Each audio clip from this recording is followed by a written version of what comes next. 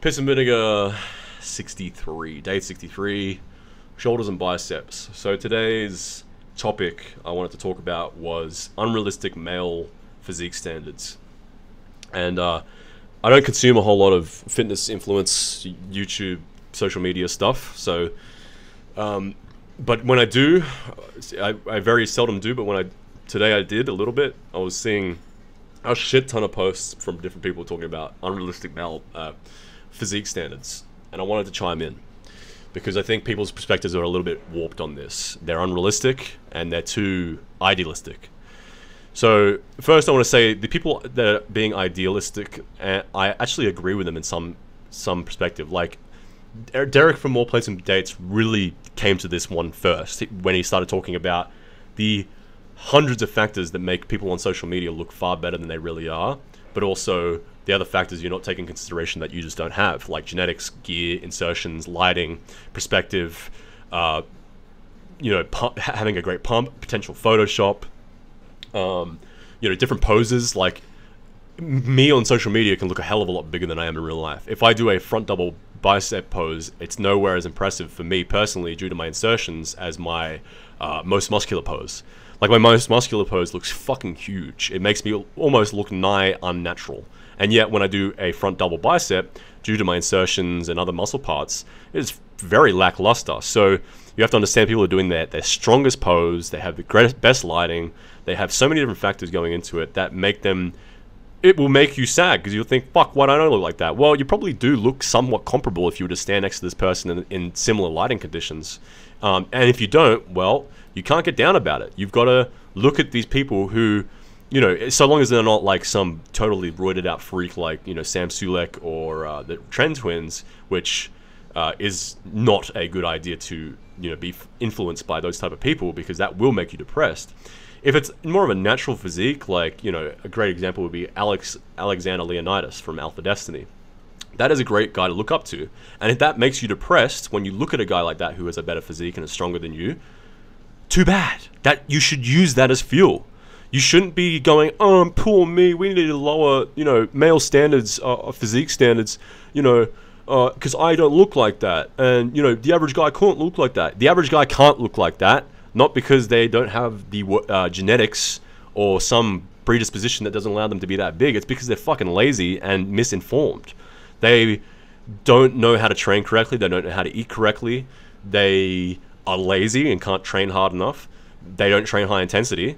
Or they don't train to failure, and all of a sudden, yes, you can't fucking achieve that because you're not willing to spend the 5 to 6 years that it takes to achieve a big, strong, natural physique. You don't have the mindset. So if you're in that victim mindset of poor me, lower the standards, this is unhealthy. Yeah, it can be unhealthy, but you just have to man up. There's no other way around it. That or you get off social media and you stop watching Marvel movies and shit, because unless you get off the social medias, it's still going to be there, and it's still going to depress you, and in 5 years' time, it's going to depress you even more when these people are even bigger, and you're still skinny little weak bitch. And this is not, directed at anyone watching the video right now. You guys might be huge, you might be bigger than me, but this is just kind of my point, is you either sink or swim in this world, and that's the harsh reality of things. We can't just give people fucking, like, consolation trophies like they do in like, liberal fucking woke schools now, where there's no first place, there's no last place, everyone's a fucking winner. No. Fucking Alex Eubank is the winner because he has 1 million subscribers on YouTube, he looks really good, and that is achievable. His physique is incredibly achievable. People look at that guy and go, that's fucking steroids, that's fucking this, you're fucking too lean and that's bad for the youth. No, man, this dude, I never understood that one, especially Alex Eubank. Like, okay, if you have a 14-year-old Psalm Goblin watching Sam Sulek or the Trend Twins, and they're like, why don't I look like him? Why, I'm depressed because I don't look like him. That's understandable. 14 to 20-year-old impressionable boys there should be more awareness for this shit, which is why I like Derek from More Plates of Dates. He talks about the realities of this. You should understand the perspectives. Once you understand the perspective and the kind of logic behind it, then it is very easy to emotionally process these things.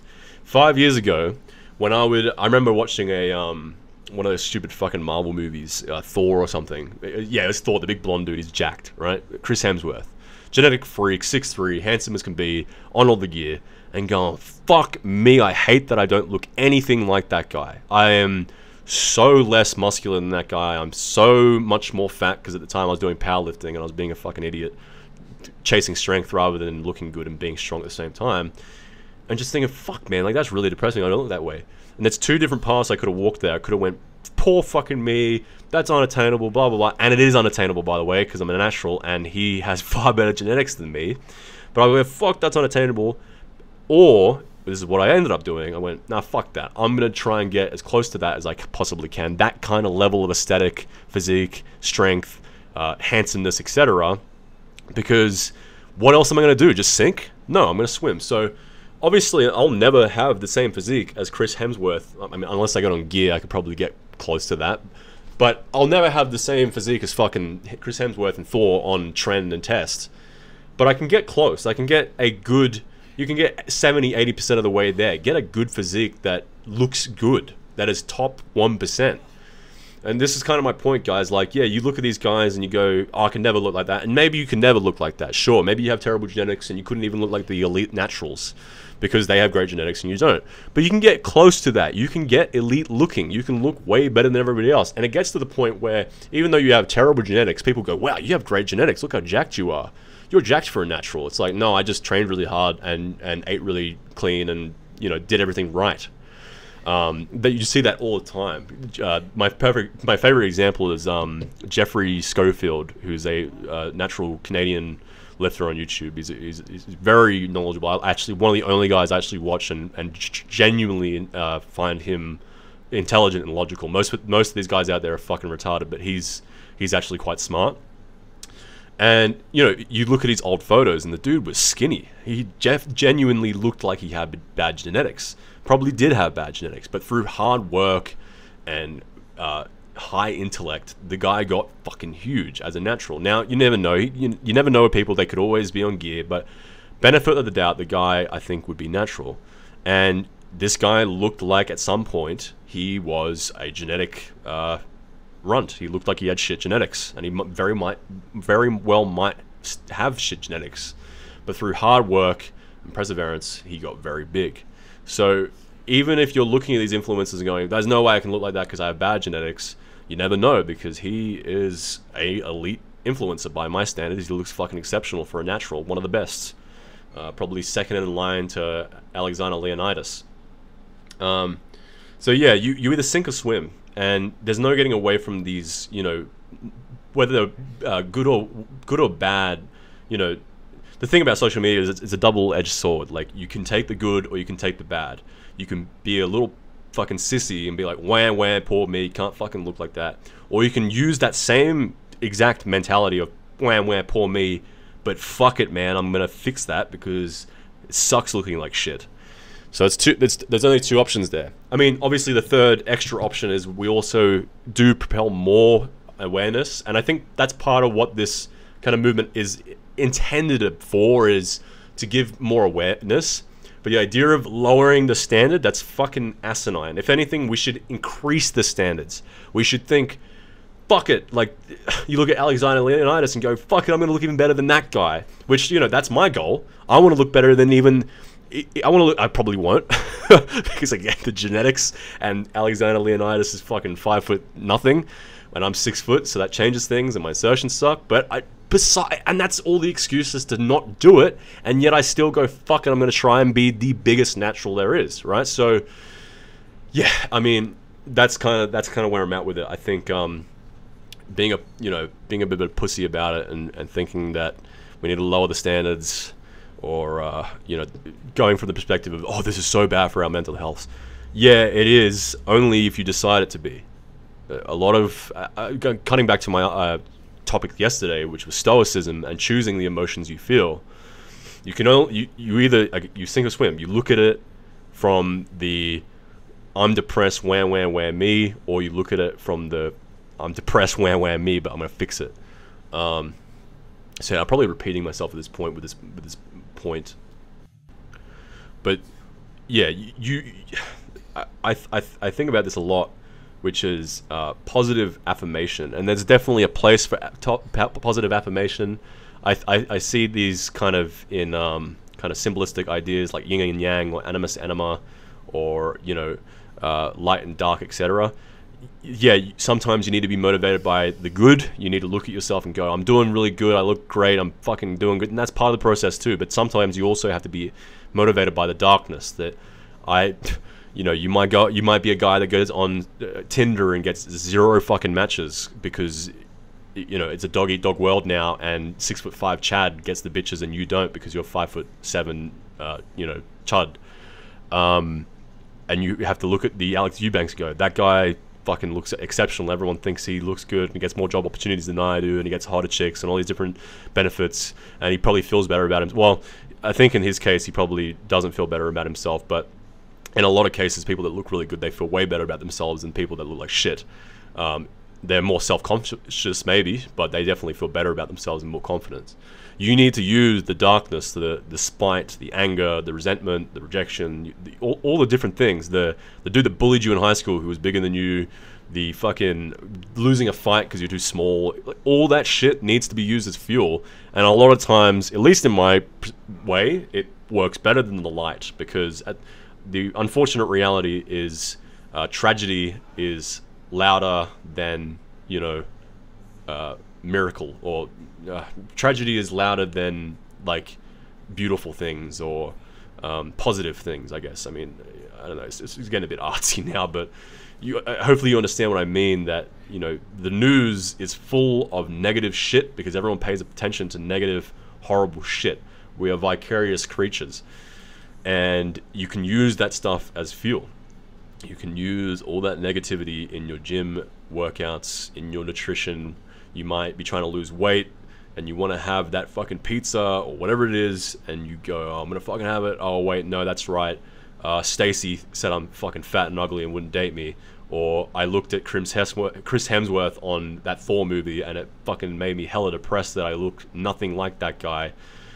And then you go, fuck, alright, I won't have the pizza because of all those things. I personally, way more motivated by those things. And I'm personally in development right now of trying to switch over to more of a light side, because I can be more of a negative person sometimes and be fueled by too much negativity, and it actually gets you down. Like a lot of times when you see a guy coming up, improving himself, he's a dark creature. He's a fucking monster. I mean, the whole meme nowadays, and I hate this shit, is the Sigma male thing. It's like the fucking I'm Patrick Bateman personality phenotype.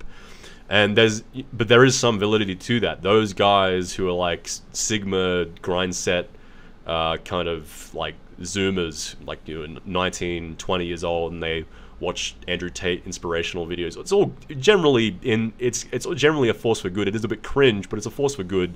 But those kids are generally pretty dark. They're in a dark place, and they're dark. They're dark human beings. But that darkness is fueling them to become what will probably be a light and bright 26-year-old who comes out the other side of that grind and darkness happy, or at least I hope so for the coming generation. Because as much as I've struggled, I know that the next Gen Z generation is going to struggle even more. So yeah, embrace. It's all very gay sounding, but embrace some of that darkness that you feel when you see these physiques. Embrace it, use it to work out. I personally like to use the most absolute absurdity examples. Like the people that I like to watch are like the most obviously unattainable physiques, like Dorian Yates or Mike Mensa's or Ronnie Coleman's.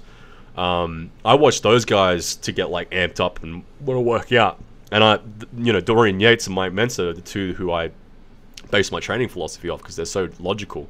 A lot of these new guys have no fucking clue what the fuck they're thinking about, and it comes through their vocabulary and all these different facets. They're just not very intelligent. So I went through watching far more intelligent people than me in Mike Mensa and Dorian Yates, and got the training philosophy from them. Pure logic, right? Back to yesterday's video, using logic in all things, and logic in your training systems, which just happens to be high intensity training.